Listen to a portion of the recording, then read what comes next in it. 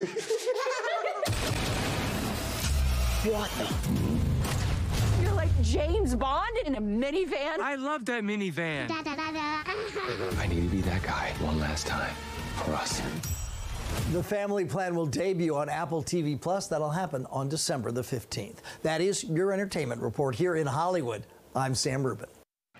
Sam, thank you. Well, good morning, Valley, and thank you for joining us on NBC 23 today. I'm Adam Cardona. I'm meteorologist Jessica Kirk. And I'm your lifestyle host, Danielle Banda. Awesome. Happy Election Day, guys. Yes, that's right. It's Tuesday, in case you forgot. Yeah, Tuesday morning, 5:30. If your time to head out the door is right now, be safe on the road. Well, it is Election Day, as we just mentioned, and we'll tell you about the cities who have mayoral races. But, Jessica, give us a look at your out-the-door forecast. I know. Maybe some people getting up early, get some stuff done before they head out to work, school, the polls, vote, whatever that might be.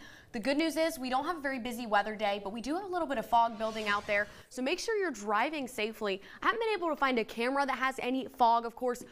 During the next hour, we'll take a look at traffic, see if we can find anything on there. Right now, though, temperatures are in the 60s. Some of you guys might need a jacket if that's a little bit cold for you. 66 on South Padre Island, and then 66 on the other side, Rio Grande City and Roma. Winds are also fairly calm this morning, running anywhere from calm winds to around 5 or 6 miles per hour. We could see some gusty winds this afternoon, but all in all, I'm not worried about a very windy day unless you're on the coastline.